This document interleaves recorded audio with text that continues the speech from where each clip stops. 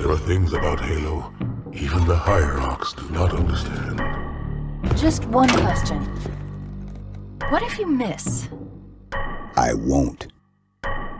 Hello once again YouTube, and welcome back to The Domain. Now today I've got the Master Chief vs Arbiter 2-pack. Wait a second, no. Something looks a bit wrong here. That is definitely not the Arbiter. Sorry Craig, you may be the key to my heart, but you are no Arbiter. They ask you how you are, you just have to say that you're fine when you're not really fine, but you just can't get into it because they would never understand. So today, I started with this because when I first came to Hong Kong, I did the review of the Brute Warrior vs Master Chief Halo Infinite pack, and I can't believe it's been so long since then, and now we've got the one that started it all. This Master Chief vs Arbiter pack, where basically Mega Construx just nailed every single aspect of a set. There's always something that you can complain about in a set. Like, don't lie to me. Even your favorite sets, you can find just a little thing that you could want differently, because everybody's different. But this, I just challenge you to find something wrong with this set. Possibly you could say the Arbiter needs a bit more paintwork, but even then, when you look at the price, it's like $10,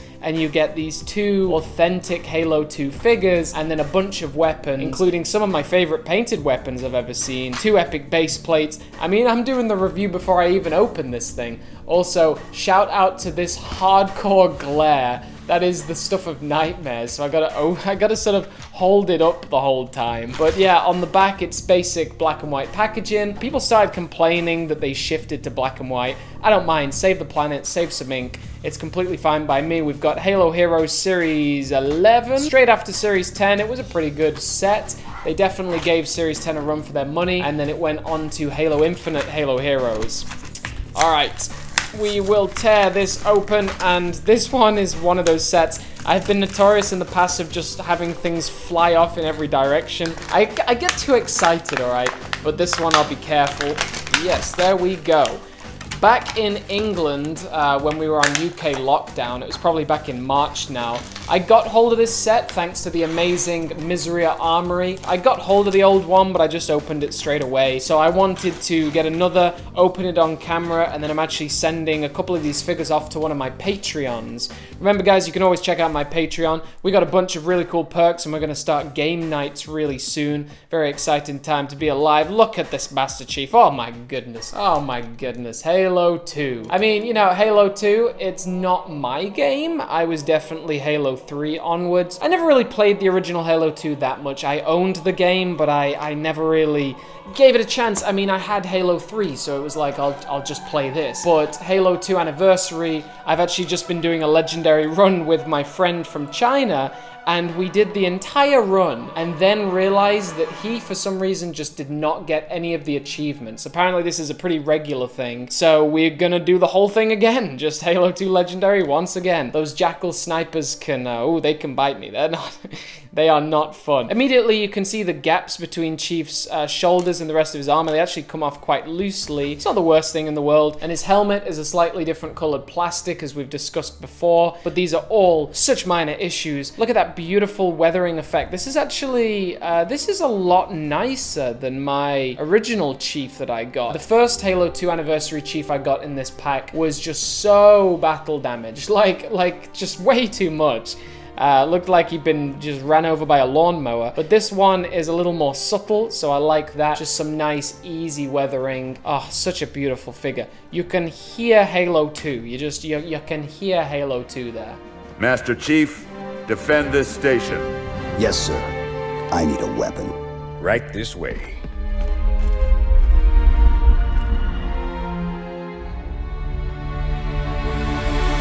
Master Chief, you mind telling me what you're doing on that ship? Sir, finishing this fight. So yeah, that metallic green as well. I mean, I'm just such a fan of the metallic green. I know some people like their sort of more subtle colors. I love it, like bright, bold. The glossy finish just means like light shines off him in every direction. I think it's fantastic. I really want to compare this next to the SDCC set. Yes, guys, I do not own the SDCC Chief yet. It will be some time, but I will get it one day. And then we can also compare this to the Halo Infinite Chief right there. See, you can, yeah, okay. The glossiness, I do prefer. The Halo Infinite Chief, you can see some like more very gentle scratch marks on his chest, but I really like this one. This one doesn't have the 117 logo on its chest, but it is fantastic. And I'm a big fan of these bulky shoulders. Then we've got the Covenant's Bane himself, the Arbiter. Just one of the greatest stories in all of Halo.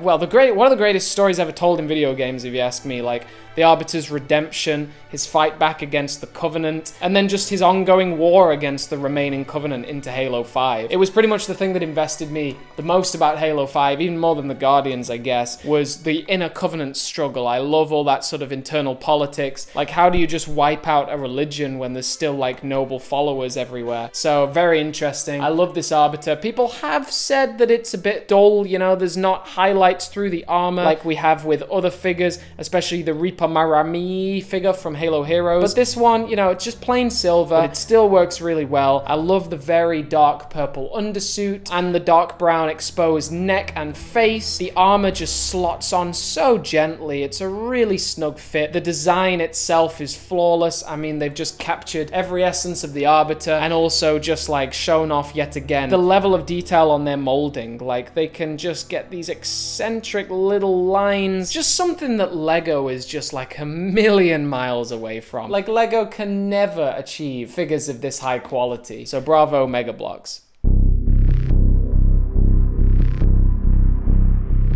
I will continue my campaign against the humans. Do you know where we are? The mausoleum of the Arbiter. Quite so. Even on my knees, I do not belong in their presence.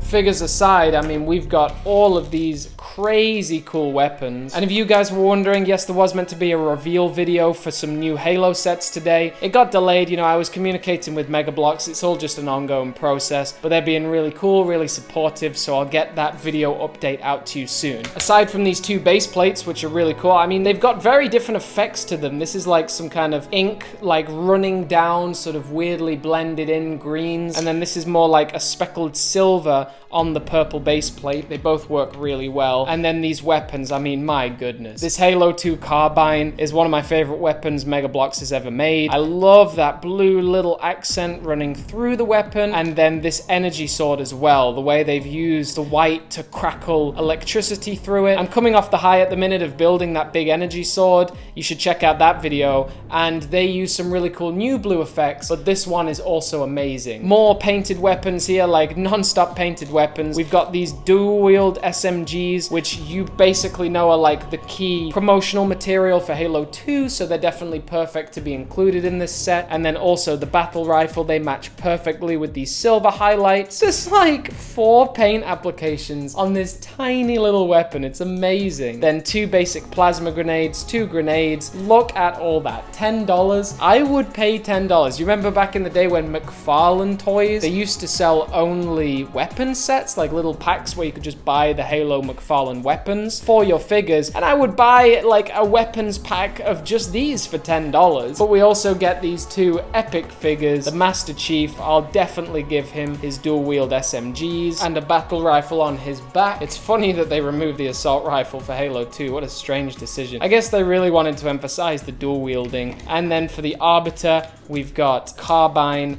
and the plasma pistol. He's gonna pop some shields and then pop some heads, if you know what I mean. And then we got the grenades separate. It would be cool, like McFarlane, if you could eventually clip grenades onto the legs of the figures. I mean, you can do it with Call of Duty essentially, so that would be a really cool feature in the future. And we'll pop the Master Chief on his display, the Arbiter on his, and if you screenshot this image right now, you can label it badass. I don't know what I'm talking about, but this is just so cool. Such an insane callback. Total nostalgia to Halo 2. Not only do you get 2 figures, a bunch of weapons, 2 nice base plates, this thing just screams value for money. I mean, the Brute Warrior, you know, it's only a Brute Warrior because we don't really have named figures yet. So you can't really compare it to the Arbiter, though maybe it has a couple more paint applications. But this Master Chief, I would take this shiny, glossy green over this plain green any day. These are 2 epic figures. Thank you very much for tuning in today, guys. This was another video with The Domain. You all stay awesome out there. You all stay safe. And the Master Chief is... Oh, he like shot that straight out of his hand. That went flying. The Master Chief is signing off.